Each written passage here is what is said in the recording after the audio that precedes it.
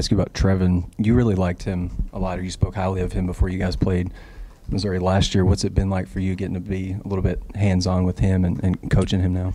Yeah, I mean, he made 2 threes the other day in practice, Scotty. Threes that maybe, we haven't seen a big guy make, where he shot faked the closeout, took a sidestep 3 off the bounce, and then he followed it up the next possession with a deep 3. So, and that's an evolving part of his game. I'm not saying that he's arrived as a 3-point shooter, but I am saying that he has, what we've seen in practices with him and a few of the other guys is like degree of difficulty shots that maybe just don't happen. But from a spot shooting standpoint, that's where we have to improve as a team. But getting back to TB, I thought playing against him that he was a guy, like, if you look into the future, had tremendous upside.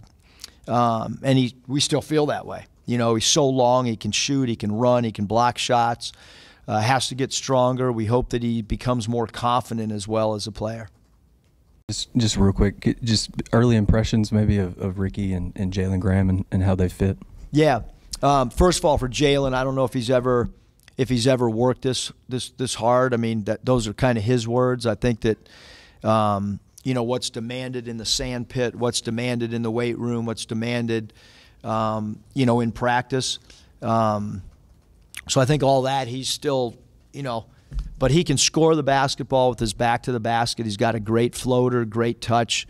We feel he can rebound. This was a week that we need, we're going to have to talk to him about going to the glass a little bit more.